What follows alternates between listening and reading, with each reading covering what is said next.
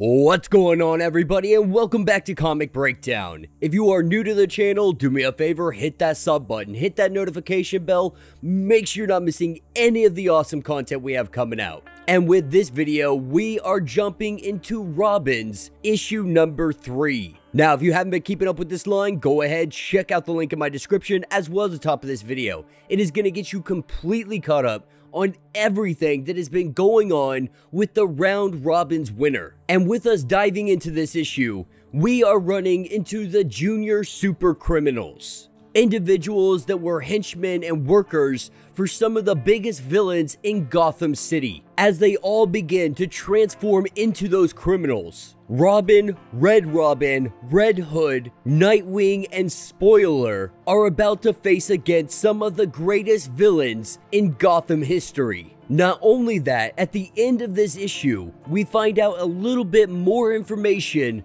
on this mysterious female Robin, the one that appears to be behind everything that is currently going on. Be sure to buy the comic, support the industry, and with that being said, let's dive into this breakdown. Alright gang, so as we dive into this issue, we are getting some narration from Nightwing and Batman, with Nightwing currently giving a sitrep to Batman, letting him know what transpired at this cemetery. Now, at first, our Robins, they believed that they were just going against the junior super criminals. That is, until they mysteriously began to transform. And with this transformation, we start to see them become Penguin, Catwoman, Poison Ivy, and 2 Jokers, having absolutely no idea what they are looking at. It wasn't until later that they found out that this is more like a hard light construct. Imagine hard light Halloween costumes. That is what they have done to themselves here.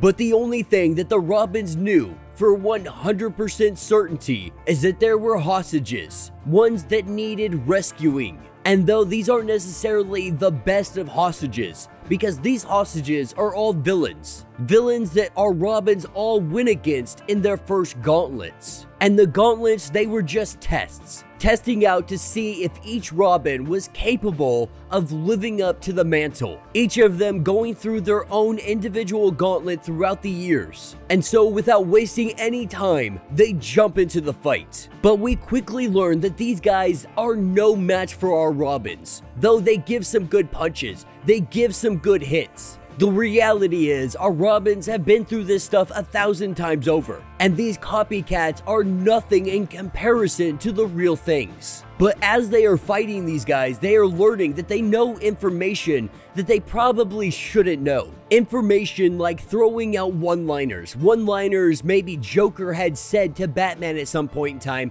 or Joker had said to Red Hood right before he killed him.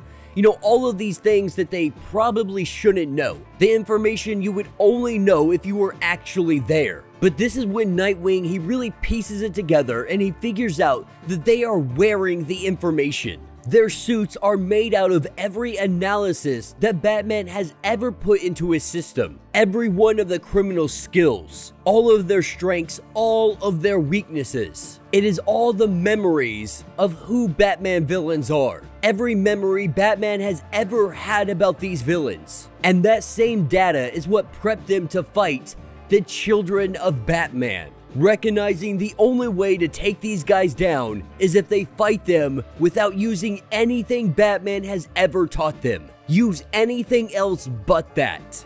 And once they decide to do that, we see the tables shift in a drastic way. Any kind of fight that they were able to put up against our Robins, it is quickly dismantled. These guys are knocked down, thrown to the ground. And as all of them begin to run away, one of them stays behind. One of the super criminals stays behind, and he tries to gather as much energy as he can, injecting himself with whatever this substance is. It doesn't really specify what it is, but this is what helps them create this hard light costume. And with him taking this into his body, all of the others, they feel the power draining from them, and it's all absorbed into the one super criminal, taking the powers of every single one of them. Damian walks up to him and in one single punch takes down all of Batman's rogues. Now we know that's obviously not the case, but it's a good little fun joke. This guy pretending that he's going to be all of these villains, and Damian walks up and knocks him out in one single punch. And so, now with them all defeated, they have to try to rescue the hostages. The only issue is, inside of this place is a death trap, because the juniors had lined this place with enough gas to knock out anybody. And if they stay in there long enough, they are going to end up dying. And so the Robins, they try with great effort to try to open this place up. Nightwing screaming out commands to all of the Robins, letting them know where they should go, how they're gonna solve this, and what their best options are. But in the midst of this, our Red Robin, our Tim Drake, he lets it be known that he has no intention of saving them. You're talking about people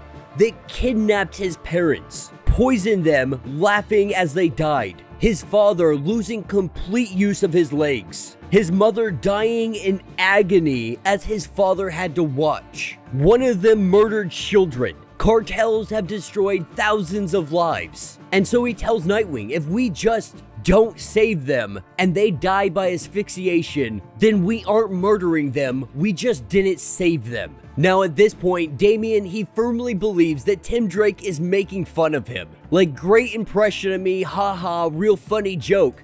But the others chime in and they let him know, like, this isn't actually a joke. I'm pretty sure that he is being serious. And Nightwing, he tries to settle down this conversation, but Tim Drake, he doesn't want to hear it. Because to him, this is growing up. This is what it means to grow up and recognize that not everyone needs saving. Now, obviously, everyone's like, this isn't you. This isn't the Tim Drake that we know. But the truth of the matter is this is Tim Drake past his boiling point. And he is furious right now because everyone has gotten some kind of revenge. Red Hood was able to get his revenge. No one says a thing about it because he grew up on the streets, because he was a crook for a while. Or Damian not even having someone in that room because his freaking gauntlet was Tim Drake. He had almost killed him, but because he didn't, he passed Batman's test. And telling Tim Drake that day, Damian let him know that you would never be Robin because you are soft. But now looking at him today,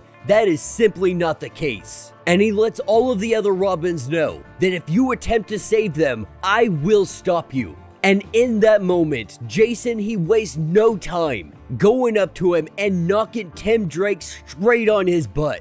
With Tim Drake knocked out on the ground, the rest of our heroes, they go to save the hostages. With the GCPD showing up and picking up all of the criminals. The junior super criminals, they were really just trying to prove themselves. Somehow being able to steal whatever information is on the Batcomputer. Whatever they were going to become, that is no longer going to happen. Because after everything they went through, every single one of them are now in a coma. The doctors at Gotham General, they don't even know where to start with this. But as it stands, the Batcomputer, everything is back online. Everything is now protected. The biggest issue is all of our Robins, they have now gone their separate ways. Red Robin taking off during everything going on. And so with Batman getting this entire sit rep, he asks if there is anything else. And this is where Nightwing, he kind of loses it. He snaps on Batman, saying, "What do you mean, is there anything else?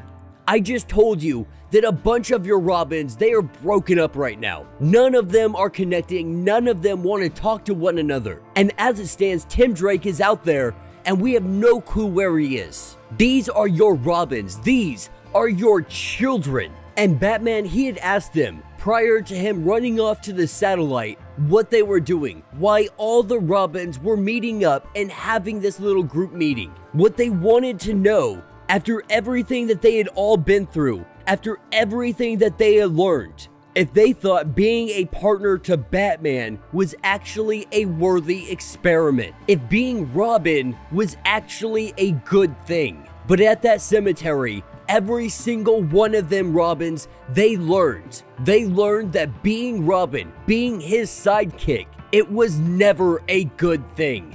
And with him walking out of the room, Batman, he doesn't say anything, but once he leaves, Batman, he just puts his head in his hand because he knows he has failed and he doesn't know how to approach this situation. He doesn't know how to approach all of his Robins and tell them of all the mistakes that he has made through the years and how he is sorry for them. And so, picking up later on that evening, we see an individual robbing someone else in this alley. And with Tim Drake showing up on the scene, the guy pleads for some kind of help, only for Tim Drake to get out of here, jump up through a window, and getting into the building, getting into the warehouse. We find out that this is in fact not Tim Drake. Tim Drake has been tied up inside of this building, and this is the Robin, the one from the beginning, the one that says she was the first, that she went through Gauntlet 0, but she failed. And now she plans on having her revenge by dividing and conquering the Robins. With all of them scattered out now, there is nobody to come and save Red Robin. And that will be the end of this issue. So let me know what you guys think down in the comments. You know, I'm gonna be completely honest, I'm still not sure how I feel about this line. Now, if this were Carrie Kelly, I might be able to say, you know what, okay, we're bringing Carrie Kelly back into the fold. That's super awesome, super cool. But the idea that Dick Grayson was not the first Robin, because even Carrie Kelly wasn't the first Robin. And after getting done with Robin and Batman, the line that we just finished up, and it lets us know that Dick Grayson is the one that came up with the name Robin, came up with the whole costume, everything. And so this story kind of backtracking on that and saying, you know what, no, there was another Robin, there was another attempt at Robin. This Robin failing the gauntlets where all the other ones passed. Now, I really do enjoy seeing all of our Robins together, seeing them all in one place. It's a lot of fun. It's very enjoyable, but the biggest issue I have is this female Robin, because it really seems like the writers are saying that she was the first Robin, she just failed. And to take that away from Dick Grayson, I really just feel like it's a smack in the freaking face. Now, obviously, we're gonna finish this line. It's only got 3 more issues. We're gonna see where they go with this and really how this Robin fits into the grand scheme of things. I think one of the coolest things about this issue was that she was pretending to be Tim Drake this whole time. So we did see Tim Drake snap. She has all of this information. She knows exactly how the heroes will react. She knows exactly how they would talk to each other and how this situation would have unfolded. So let me know your thoughts. Let me know your theories. If you have not yet, do me a favor, hit that sub button, hit that notification bell, make sure you're not missing any of the awesome content we have coming out. And until the next breakdown.